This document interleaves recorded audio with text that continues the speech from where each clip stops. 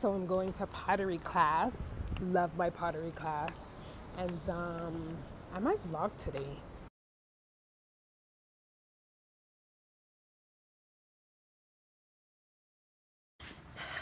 Good morning, YouTube. So I was supposed to vlog yesterday during my pottery class, but once I got in there, I was like, I totally forgot.